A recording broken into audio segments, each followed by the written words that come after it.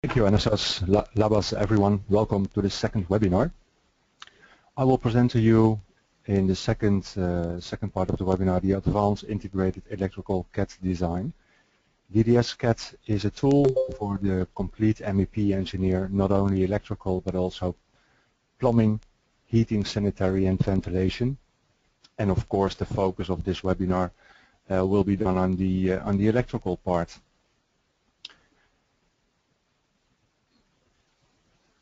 My name is Gert-Jan Laurensen, and I will give you a short summary with a few slides about the first webinar because of the project we are going to use in this second webinar for the advanced part.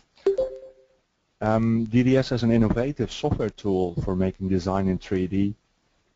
We started with a complete plan included with integrated light calculations, including safety lamps and safety lights. On the plan, in low voltage environments, we put in the fire alarm, the telephone, the KNX, and other safety indications. And from this design, we also saw the connection of the cables, and that will also be used in this second webinar. The cables will be planned on the routing systems, which are integrated in DDS, which will be the cableway or the cable path for the connecting elements from the distribution boards. So as a quick overview, those first slides will give you the setting on which model, which plan we are going to use during this webinar. So let's start with the live demonstration. I've prepared the project on my screen, and we will focus on cable dimensioning, voltage drop calculation, and also a little step into the automation on distribution boards and layouts. So if I open the plan, we can see for our low voltage system that we designed a data rack on the left corner in the mechanical room, and we would like to connect to one of the sockets inside one of the office spaces. And for this, I set up a distribution board overview, which include with several sockets connecting to the data sockets. So for the internet connection or for the LAN connection. And what we can see is that included in the model, also the length will be calculated back to the distribution board. Now, if I extend my distribution board by selecting another circuit, we can easily copy the elements which are integrated and inserted into the model, and we can reuse the circuits. So in this case, I'm putting in a 6-volt data network, and as we enter a next sheet in order to supply the information for the second element, we can see from the 6 available circuits that no length is calculated. So if I now make back the switch to my plan model, we can see there is one data socket not connected yet, and if we choose of one of the circuit layouts we have set up, then we can choose circuit number, cable number 7, and start drawing from the circuit. So automatically the information from the data network cable is integrated into the connection. So now the object will be connected, and because of the trunking, which will allows the cableway back to the distribution board, or the data rack in this case, we can automatically see that the cable is calculated with a length for this element. And this allows us to have from the patch panel list in the overview also the cable length visible on the report or visible on the screen, and also visible on the bill of quantity, which will be updated automatically. So when we create a complete part list, we can identify the network cable, and if we see the network cable, now the length of the cable will be included with this connection point. Also from the patch panel list, we have set up a layout from the distribution board included with the A1 component, which was the first six circuits defined. So right now there is a second object created with the number A5, and this can be integrated into the drawing also for making plans in here. So let's see. So right now, so this is the board layout, which is a setup, and this setup can be created from, I will do it another way around. So I will enter my distribution board layout and I will generate the scheme itself. So if I took my A5 component and place it into my board, then I can generate also inside the board all components from racks, from connection, from joints, from cables, including with opening elements, and from the board I can generate the layouts. So right now in the overview, in the layout, we can see the circuit A5 and A1 included in the rack overview, not only in 2D but also in the 3D representation. And this is also something I will show you on a low voltage distribution board from the plan. So the connection and the link to the electrical schematical from the data rack is manipulated in the same way we do for the low voltage systems.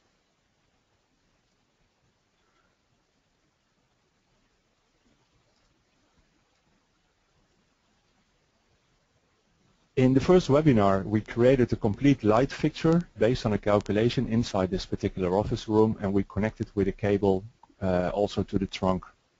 Now if we look and open the elements for the cable, we can see for our load data and calculation that the length of the cable itself is calculated back to the central, means distribution board connection over the trunking is calculating the exact length. The cable itself, so what we can see in blue, which is now selected, has a different cable length. And what we can see from this this dialog, we can see also the integrated voltage drop calculation for the entire length, and we can also see there is an option to a main central, meaning if we have multiple distribution boards, we can also connect and calculate the entire voltage drop calculation. So for this model, I will create a main distribution board which will be positioned outside of the building. This could be inside a building, and this will have the feed-in of the grid of the electrical system. Now inside this board, I will define the circuit list overview by creating new circuits. First of all, I will generate my supply based on a load and the phases we set on phase 1, 2 and 3. Within this macro, we will select what kind of fuse will be used to have the circuit breaker in the start of this distribution board. So we can have different overviews on circuit breakers and different representation. So if we have standard DDS-CAD, or if we have standard horizontal fuses, we can make a selection out of it. So let me choose one of them as a setting on a D02 20 amps. So this will be the first board, the first circuit in the board, with the naming of the supply.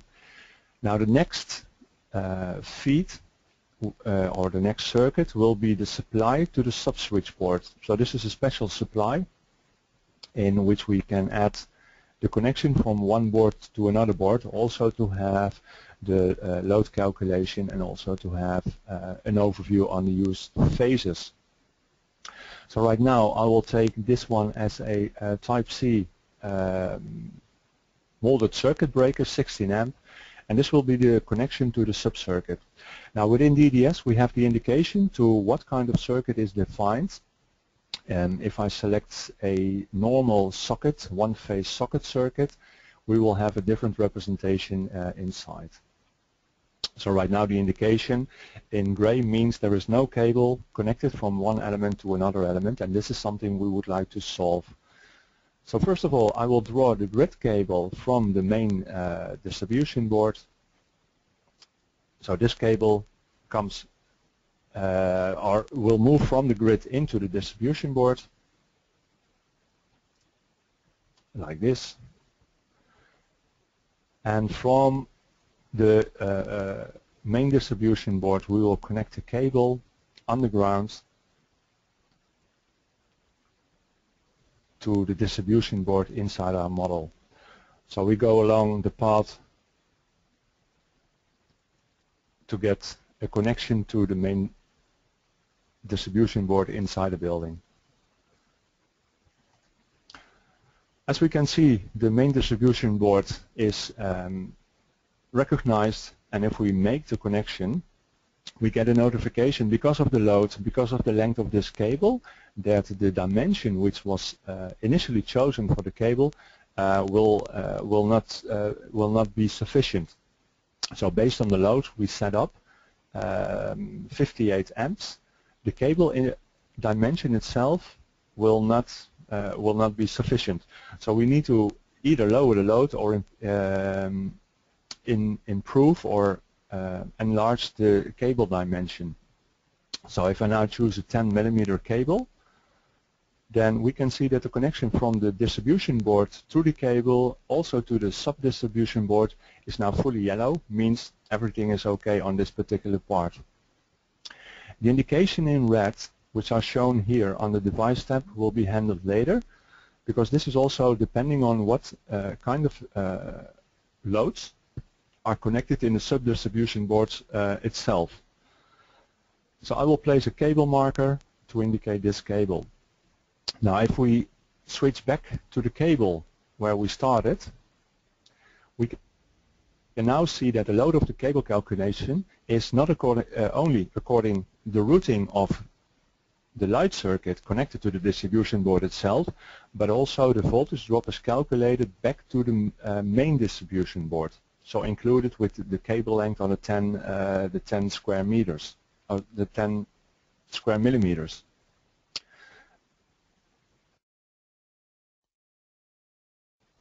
So the changes in the cable type will also include the changes here.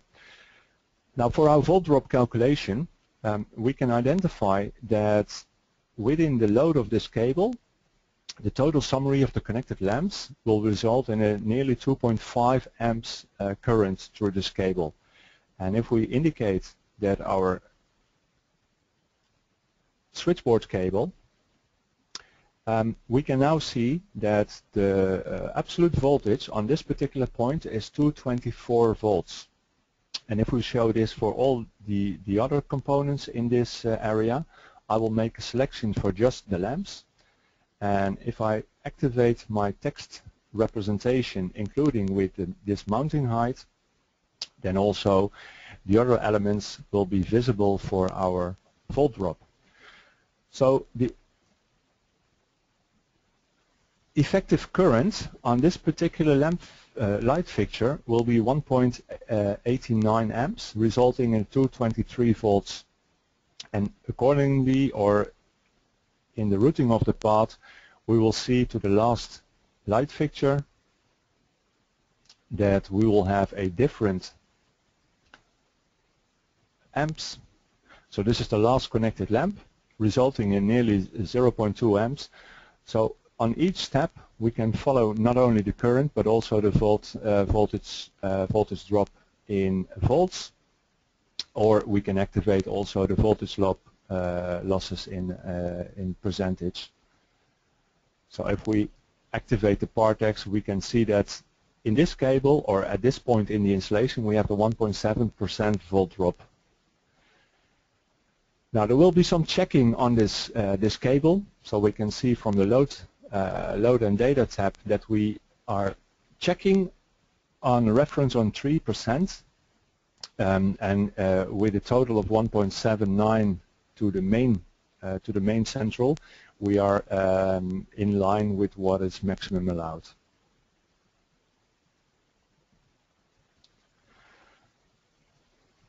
So let's do the same thing for some other circuits.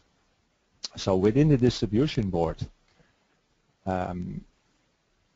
distribution board 1, which was placed inside the office space, we can define another socket. So for us it's easily to take one socket and copy the entire circuit and start drawing the cable. Now if I start drawing the cable inside in my model, I can start from a cable ladder or a cable trunk. The cable ladder will be automatically created to a trunk, and if I now start from this trunk, I will get a notification that this will be a free cable which is not connected to a central, meaning I'm starting from the wrong trunk. This trunk of 100 mil is connected to the data network. So I can still start with a cable from this position, but then it will be not recognized for the entire connection for the cableway running to the trunk or the cable ladder in the top position. So right now, if I start my draw of my circuit, then this connection can be created correctly. So I will jump into my cable duct and go to my socket, and from my socket I will follow the cable path. Let's see, and make a connection to the different sockets.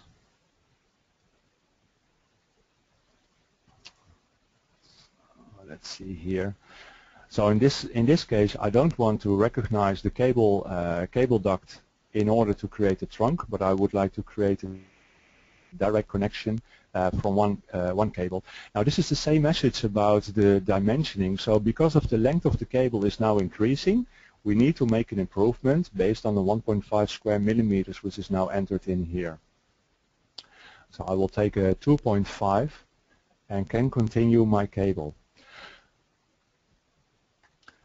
So in this case, if we activate also the different representation, we can see that the load, which is set to 16 amps, and this can be visualized on many ways. So we can activate that from the configuration of the current, which is set up here, the current rating or the actual current. There is an indication for the load itself. So my nominal load or my nominal value is 16 amps for the circuit breaker, and the load will also be calculated to 16 amps. Now the result of the cable calculation itself, if we calculate this cable, then we will see, based on the installation method, the calculation will be done accordingly to 6 values, or six steps will be calculated. Not only volt drop itself, but also short circuit and the overload protection, resulting into a minimum of 1.5, and we can overrule this by using the cable dimension. And the cable itself can be calculated to a report, and the report will give the total information of this cable. So what is the nominal, what is the load, and if we see, for example, the second circuit or the second cable for the lighting, we can see the load in here, and in the report itself all settings are visible. So we can optimize the system when possible to have a different overview, when possible to have a minimized dimension. We can influence the entire system. So right now I will open up my electrical schematic for the main sheet. So initially we had the F10 as the end result. I made a copy to an F11, meaning that I can insert another sheet and automatically also the circuit diagram will be calculated and will be generated. And not only the single line diagram but also the multi-line diagram. So this consists on either the representation in an industrial format for automation, and as we can see, automatically the last circuits are inserted also here. From the layout overview of the distribution board, if we say look to the layout, we can set up from the main distribution board and place the symbol inside the model. And right now, remember that we had the different fuse settings. So if we draw from fuse 1 to fuse 5, we would like to start from this element and generate the fuse overview inside here. So right now we can move them, and if we draw the F1 to F2, then automatically the F3 will be the next selected fuse component to be drawn. So right here we will have the second row, and if we would like to create another one, we can also insert the last one, the F8, to maybe F12, and that can be inserted in here. So the F12 was not needed because we ended with the F11. So right now this board overview can be inserted in here and also be represented back into the front view overview and also the 3D overview for the components. Now, if we look to the single line diagram, then I would like to use a different layout for the macro, which is now drawn for a one-phase circuit, including with a contactor. So from the distribution board sheet, I would like to use my own layout. So we saw that from the installation part we can have different layouts, either with a protective device, or we can have different settings for control control layouts, or for lighting layouts. We will have different macros for connections to motors. So all of the components are defined as a layout, and the layout can also be influenced by ourselves. So if I take a next circuit to create my own user-defined layouts, I can include whatever I would like to have, which will also be included into the macro. So right now I'm defining a fuse with a two-way outlet, and this will be drawn onto my circuit. So the difference in representation, also in the overview for the automation, is if we can select not only what we have, but we can also select in a different representation that this board will be a socket, and the other components we defined as a light circuit. And this is also an object which is included in the call of the macro itself. So what we have for this circuit is a representation as a single circle. For the sockets we can choose the different representation in single line and multi-line diagram, and we can also change all of the settings for the representation we would like to have in our schematical diagram. So right now I'm creating my own diagram and also the representation how this should look like. So I will switch back to the active view. Now, selecting the circuit, I will use the option to edit the circuit itself.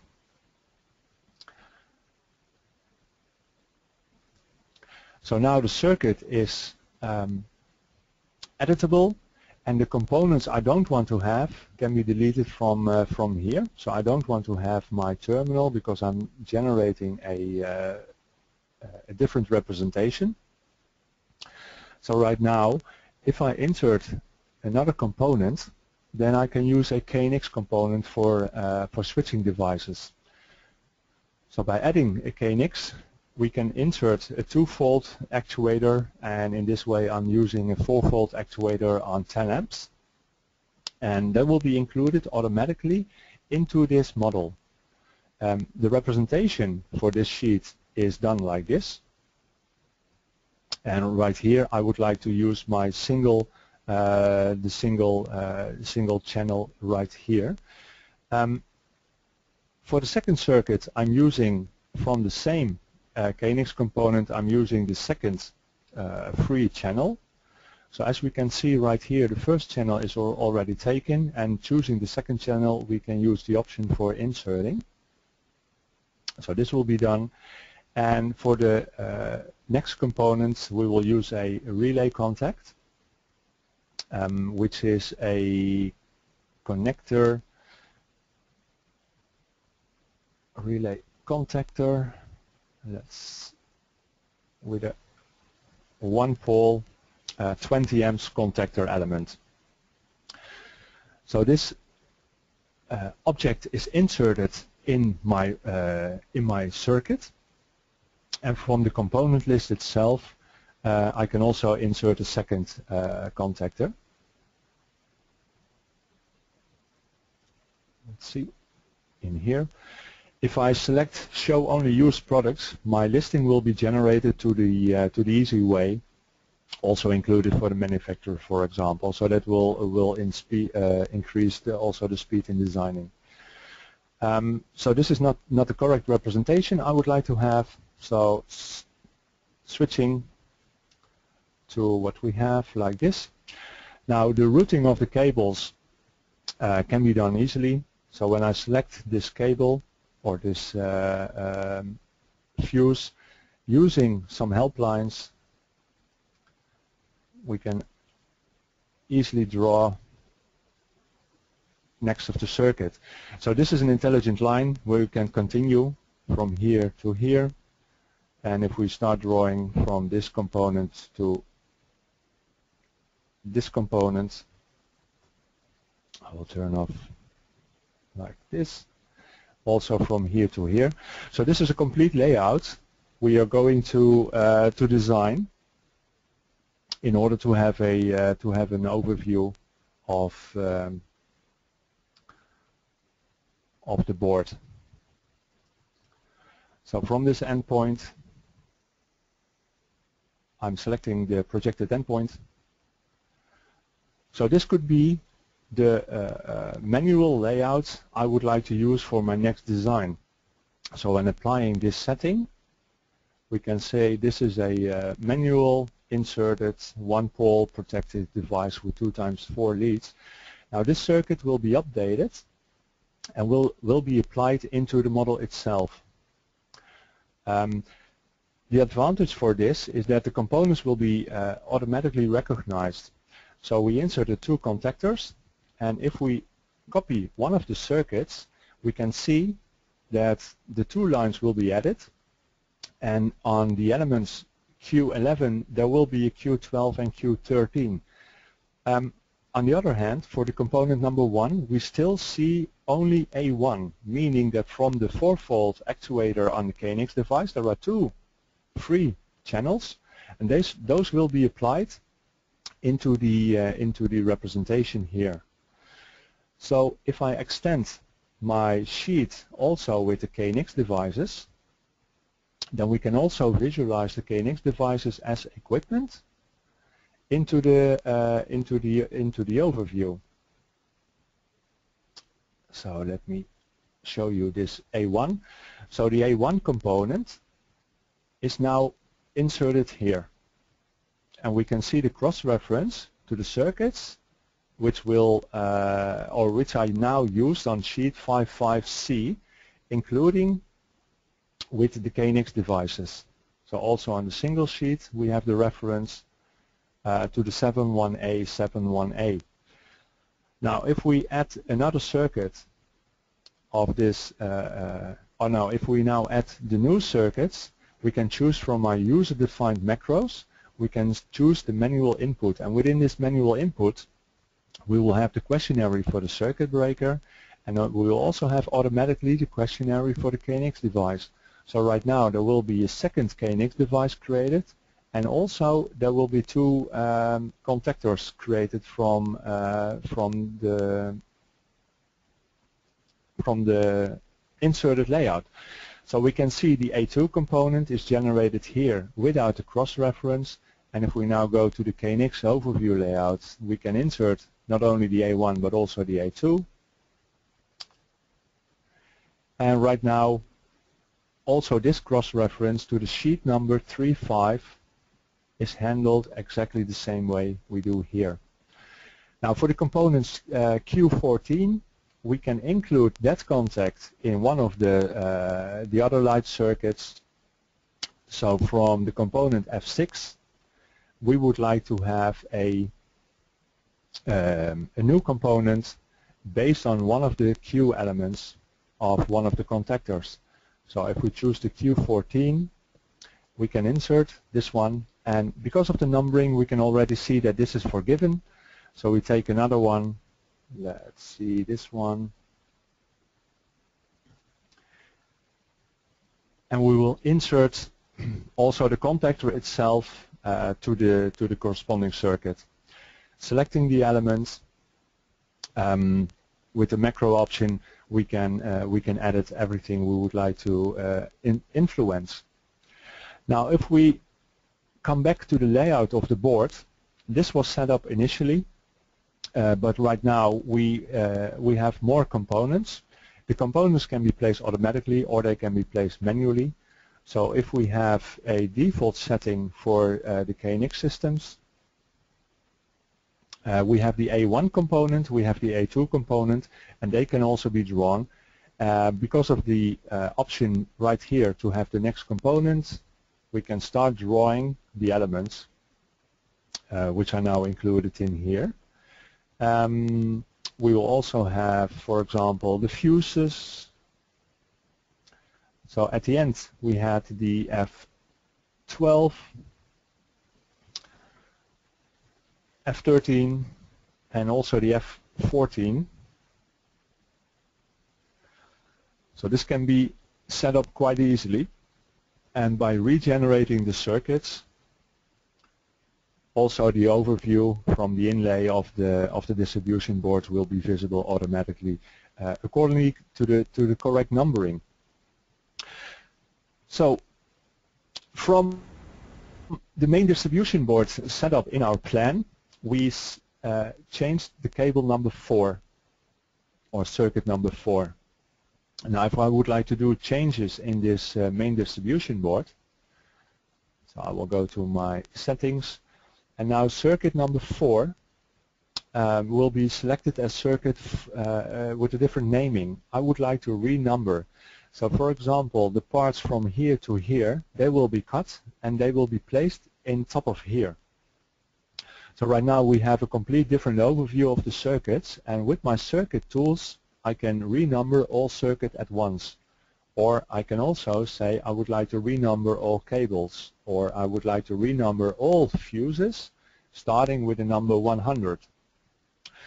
So all of the components which are now influenced on these settings will be updated not only from the distribution board itself, but they will also be updated from the plan itself. So if we go to the 2D plan, we can now see that this cable has a different circuit numbering, and we can also see that the cabling here will have a different circuit right now for the sockets. So this is one-to-one related to what we have in the single line diagram.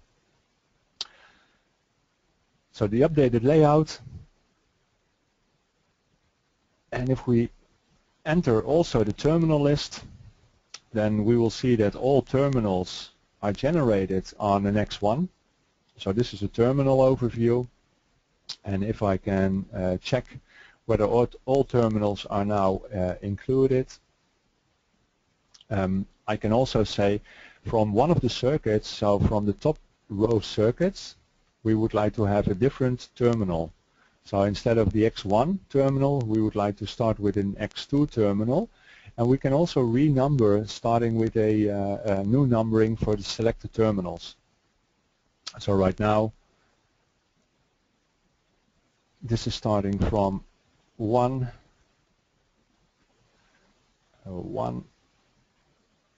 on the selected terminals.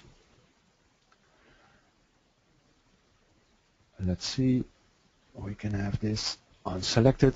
So the update has been done on the terminals, so there will be a split for the X1 right here, starting with 1, 2, 3, 4, 5, and starting with the X2, which is included in here. So we can decide to have the phase counted, and we can also choose to have also the neutral counted simultaneously. So the link between the automation plan and the actual plan we have in 2D means we can either start from the layout of the distribution board itself, or we can start planning from the model. The advantage for the layout of the distribution board itself, meaning that we can have influence for the entire loads which are connected to the distribution board. So if we look to the light circuit we inserted in right now number 8, there will be a load of 2.4 projected on phase 2 only. Now if we go to the overview of the single line diagram or the multi-line diagram, we can see that the load of this complete distribution board is 51.3 kilowatts, meaning 74 amps.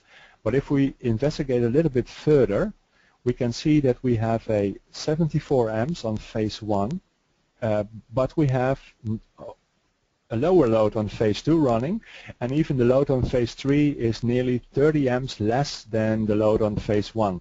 So we have a possibility to optimize the overview for using phase distribution. So the phase distribution, meaning that the cable which is coming here as a load of 74 amps is now projected onto the load of the main distribution board. So for the main distribution board, we can do the same thing for the sheets. So if we insert single line diagram, we will also have the overview of the sheet in relations to the circuits which are connected. So we will generate the circuits automatically. So right now the 74 amps on this board is directly related because of the connections to the distribution board. And this is the reason why we have the device for the fuse in red, because the nominal is set to 16 amps initially, but afterwards connecting to the distribution board inside the offices, inside the connection for the sockets, we end up on a load of 74 amps. The 74 amps together with the 16 amps includes or results in a 19 amps load for a fuse which was initially set up to 20 amps. So the red means pay attention to the situation. Because of the connection of the loads, something needs to be done or something needs to be decided. Now we can influence this on different ways. If we go to the main sheet here, we can first of all use the function for phase distribution. And the phase distribution can be done on phase 1, 2, 3, 1, 2, 3 in a single order, or we can also base this one on the amps itself. So right now I applied the phase distribution, which resulted into a maximum load of 15 amps. Now from the 50 amps going back to the single line diagram, we will see the loads end up here, meaning if I go to my overview, then I can choose to have the option, say update components dimension, then automatically based on the settings on the 50 amps, DDS will give you the option to have a 50 amps fuse. Now in the same way we can also optimize and update the components right here. So based on a 66 amp loads, then the proposition from DDS will be 80 amps fuse inserted here. So this is automatically updated onto the diagram, and right now here it's quite easy to see if we represent the connections that this is a connection as a supply in from the grid, and this is the sub switchboard connection. Now as a final step for the distribution board overview, we can see that we are working for each of the circuits with a load of 16 amps, but also a diversity factor. So if I would like to have all my sockets running on a different diversity factor, we can edit the component and we can say, well, we would like to have 35% of the load calculated forward. So right now, instead of the 50 amps, we end up with 39.6 amps. And maybe if we also influence the light circuits by editing them to 50, then we will end up with a load of 34.6. So right now, if we now update the elements and the components right here, so instead of a 63 amps, which is also included for the cable and also for the calculation, we end up with a different setting.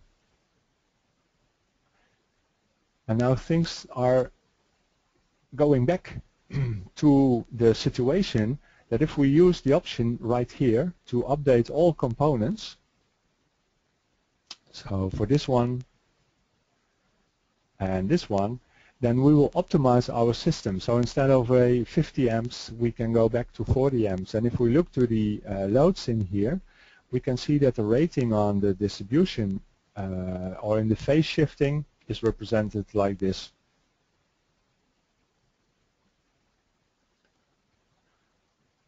So the reuse of distribution boards, so if we have a distribution board set up, I'm now switching to the plan and get a notification about this. We can see that the actual cable is being drawn from this element to here. So right now I will move this cable into this position and delete the cable, so it will be inside my my cable duct right here. Every change or every difference, so for example, if we move this socket half a meter, then not only the socket will be moved, but also the cable length will be increased. So every change will interact with the model plan in total.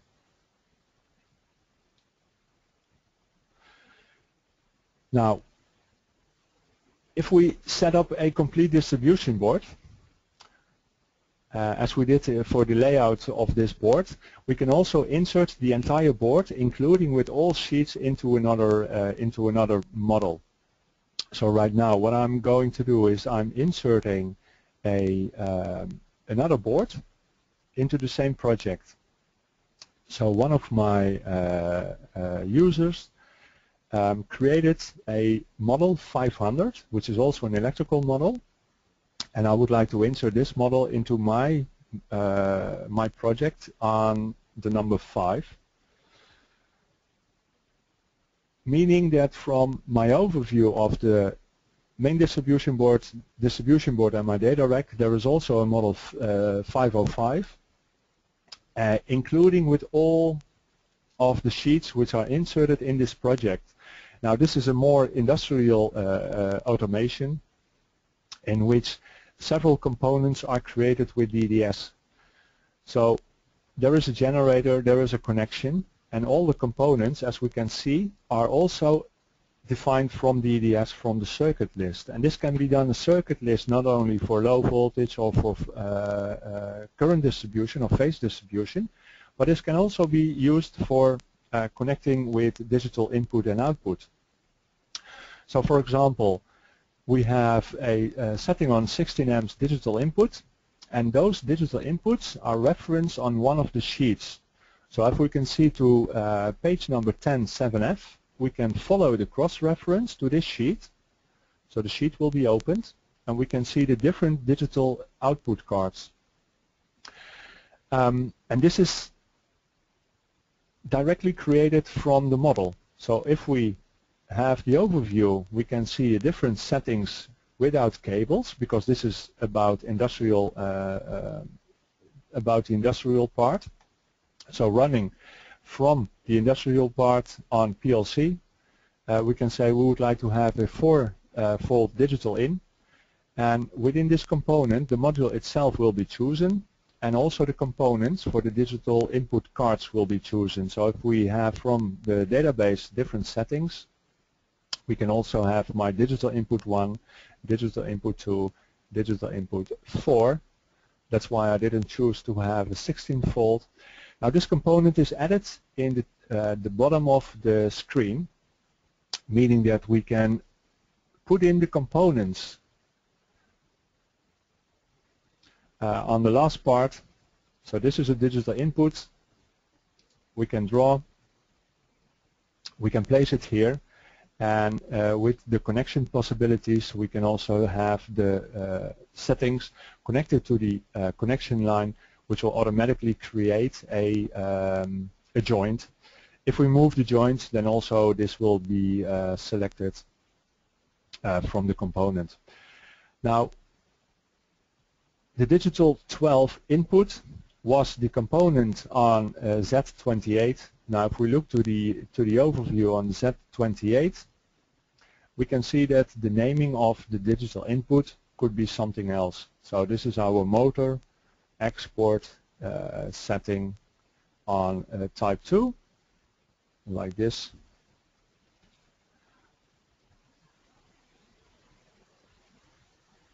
Export setting on type 2. So this is one-to-one related to what we have into the diagram. So also the PLC card will be listed in here, and if we go on into this model, we can see that from the automatic part, all the information is still available from the circuit list and connected to each other. So not only for housing, but also for industrial, we can have quite advanced options integrated into DDS. Well, this brings me to nearly the end of this second webinar. We saw advanced functions for making connections from the plan up to the automation. And also this webinar will be recorded, will also be available afterwards